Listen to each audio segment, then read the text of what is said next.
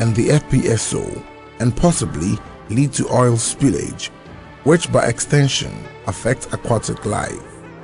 Fishermen are being educated on best practices and also being made aware of what constitutes an infringement and the associated sanctions. Of course, we have challenges there by way of fishermen who also go there because of the lights that the rigs and then the FPSO produce at night. Gives the big glow, illumination big, and then that attracts fish. So a lot of fishes go there, a lot of fishes migrate there, and it's also attracting the fishermen to go. And the fishermen, what they do is they cast their net and drift nets, and then they left them, and these drift nets drag into towards the vessels and the rigs, and the rigs they work on what we call automatic thrust propellers, the computer linkage. They come on and then help them to position themselves, in the same way, the same spot every time. And then when the propellers come automatically with this effect, of course, there's a likelihood of fouling them. So we try to ward them off. And then part of the task force duty is to make sure that the fishermen don't get pledged to the FPSO or the oil rigs. This is the Eastern Naval Command. The Eastern Naval Command is for the strategic importance of the harbor. The area is a large sea room for merchant ships and other shipping vessels. The Navy is highly reliant on the commercial port and competes for space with other vessels.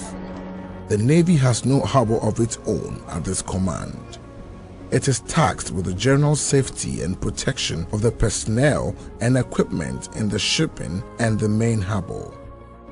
It is the responsibility of the Navy to ensure that the Tema shipyard and its environs are protected against any form of intrusion and havoc to any structures such as Valco, the cement factory, coal stores, and several other structures within the environs.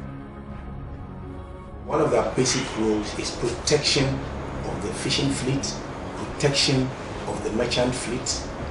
We check against piracy, we check against smuggling, and because the main harbor, which is in Ghana, which is in Tema, is in my jurisdiction, we have to look after the strategic importance of the harbor, because that is where everything economically passes through before it gets to the ordinary people in Ghana to use. At the Tema Naval Base, the Navy is equally on high alert for foreign vessels which enter our domain to poach. The Navy works closely with the Narcotics Control Board, National Security, Ghana Port and Harbors Authority, the Custom Excise and Preventive Service, Immigration, and the Bureau of National Investigations to ensure smooth operations of our ports.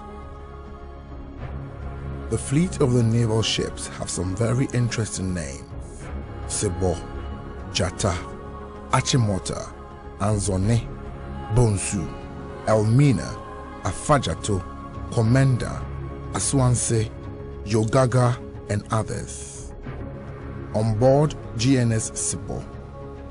This is the Ghana Navy ship Sebo.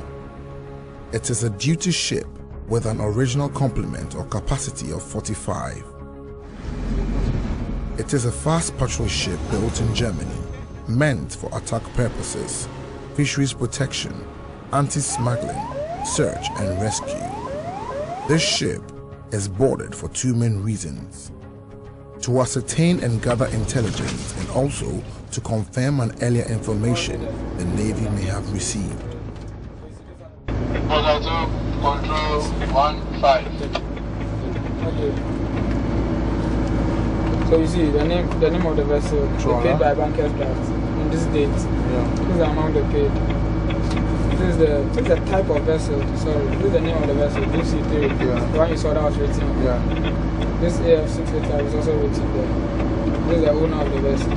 625. Okay. Beyond 30 meters water depth. So where they are now, they cannot fish. Because the depth of water is less than 30 meters. Yeah. But they were not fishing anyway, they were just passing on. So if they had a net in the water, then it means they are fishing. Okay. So their license and the registration is correct. Now, see what they write here. They say what? Mesh size 60 millimeters and above. So that's the second phase. Yeah. If I check their nets and their mesh size is less than 60 millimeters, then they are doing illegal fishing. It means they are catching small fish.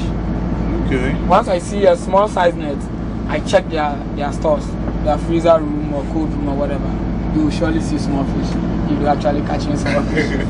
We arrest you, there are so many ways, depending on the situation. Complying, nothing happening, I can tell you to proceed to harbor and they will come.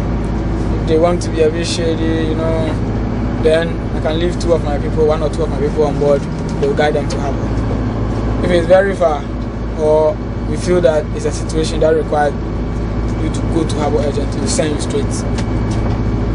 Depending on the response of a vessel being given orders by the Navy on sea patrol, boarding the intercepted vessel may either be opposed or non-opposed.